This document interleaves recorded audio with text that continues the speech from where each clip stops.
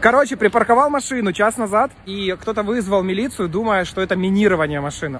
Вот люди здесь приехали. А вон моя машина стоит. Меня узнали, кстати. Короче, вызвали выбухотехнику. Вот, то есть здесь полиция. Все хорошо, уже вызвала, и сейчас ожидаем их. То есть на полном серьезе можно подумать, что твою машину кто-то собрался подорвать. Андрей, не ты ли часом сам и вызвал эту выбухотехнику для того, чтобы сделать себе лишний хайп в Инстаграме? Главное, не забыл упомянуть о том, что тебя узнали даже полицейские. Фу, у кого-то корона. Сегодня мы с вами будем разбирать сторис участников проекта «Холостячка», «РЫБАКА», «ЭЛЛЕРТа» и «ШАТЫРКО». Ну что же, погнали!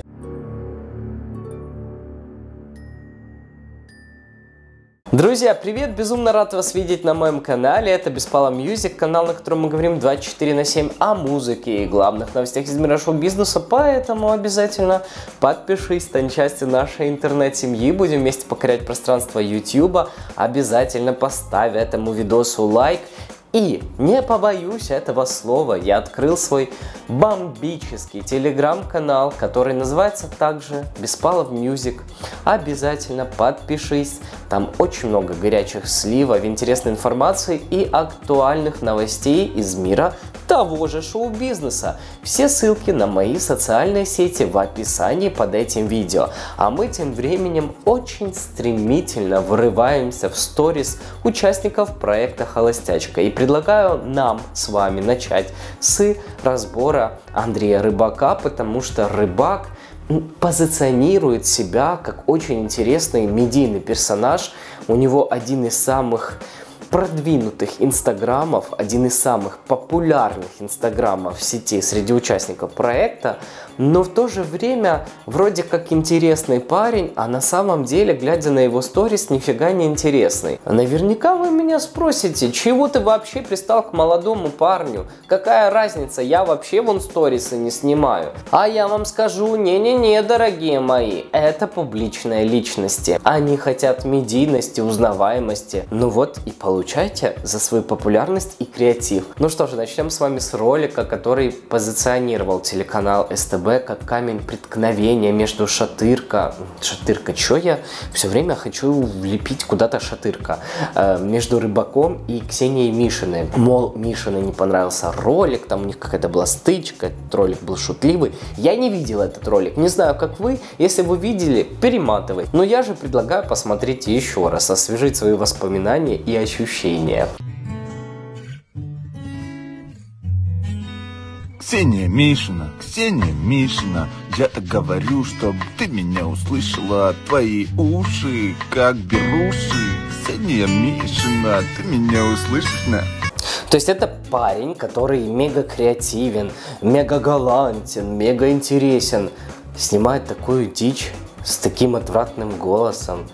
Твои уши беруши, что? Боже мой, какое позорище, Андрей, ты прям разочаровываешь. Я не знаю, твой образ тает у меня на глазах. Плохо, очень плохо, прям сказал бы грустно, плачевно, печально. Вау, какое дно. А может, вам понравилась эта песенка? Напишите в комментариях. Я не знаю, мои ощущения крайне неприятные. Я не воспринимаю то, что я сейчас услышал. $1 000 000, но звание дебил года ты получаешь. Поэтому на новый ТикТок. 33 года человек. Да что ты преувеличиваешь? Извиняюсь, а как на Шулявку пройти? Не знаете? Туда? Спасибо. Популярный парень в сети, в Украине, с аудиторией в 140 тысяч, если я не ошибаюсь, подписчиков. Предлагаешь людям смотреть такую ересь, при том, что ты шоураннер, шоумен, с неким креативом и фантазией. Ну, как-то СТБ преувеличили масштаб Рыбака на проекте и в целом его обаяние. Вау, Рыбак, извини, но абсолютное разочарование года. Не вызываешь никакой симпатии, никакой эмоции. Почему я должен это смотреть? как твой зритель, допустим, как подписчик. Особенно эта шутка, диалог со статуями или манекенами, что там было, ну, как бы, я не знаю, я не знаю, как это воспринимать, потому что мне кажется, это полным бредом. Что вы думаете по этому поводу? Напишите, пожалуйста, в комментариях, потому что мне ничего не понятно. Такое ощущение, вроде меня сейчас пранкуют. Ну ладно, давайте перейдем к ЭЛЛЕРТу. Я знаю, что у него был день рождения, давайте посмотрим, может там какой-то есть более яркий креатив, чем у РЫБАКа. Хотя они товарищи, поэтому контент вполне возможно схож друг с другом, не дай боже. Ну давай, поздравляй. ЭЛЛЕРТ, с днем рождения! Желаю счастья, здоровья и чтобы ты выиграл Ксению Мишину. ЭЛЛЕРТ, твоя аудитория. Вот они. 8+.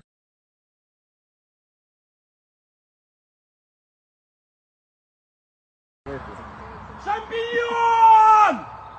Шампиньон! Шампиньон! Не, здесь, братан, грибов нема. Жаль. Но я вам скажу так, ЭЛЛЕРТ, даже несмотря на то, что в последнее время выкладывал по большей степени в свои сторис фотографии, он притягательный персонаж, он харизматичнее, намного харизматичнее, чем РЫБАК. Кстати, если поставить на баттл РЫБАКа и ЭЛЛЕРТа, кого бы выбрали вы, напишите, пожалуйста, в комментах, пишем и подписываемся на мой телеграм Беспала Мьюзик, напоминаю вам еще раз об этом. Вот реально, он комичен и его невозможно не воспринимать. Вот смотришь и хочется шутить, веселиться, поэтому к ЭЛЛЕРТу вообще не возникает вопросов. Классный пацан, креативный, талантливый. Меня он не раздражает. Кстати, кто не видел слив, вот где-то здесь ссылочка выскочит, посмотрите. Мне скидывали информацию об ЭЛЛЕРТе и Мишиной до проекта. Очень интересная тема, может вам понравится. Услышанная инфа может вам понравиться или же не понравится. Верить, не верить, тоже ваше дело. Моя задача донести до вас информацию, которую мне скидывают в директ Инстаграма. Кстати, у кого есть какие истории и сливы об участниках проекта «Холостячка», пишите в мой директ Инстаграма. Напоминаю, что все ссылки на мои социальные сети в описании под этим видео. А мы с вами переходим, как по мне, к самому бесячему участнику проекта на сегодня. Это Андрей ШАТЫРКО. То ли звезду словил, то ли его слишком много, но бесит до невозможности. И он вообще считает, что его машину хотели подорвать. По-моему, хейтеры опередили меня, потому что это хотел сделать именно я. Давайте досмотрим и подведем итоги, что же не так со сторисами парней проекта «Холостячка». И ты туда же. Боже, сколько самолюбования, Андрей. Телегид. Здравствуйте. Это что ты? Когда уже я Посмотри, как это круто. И здесь есть...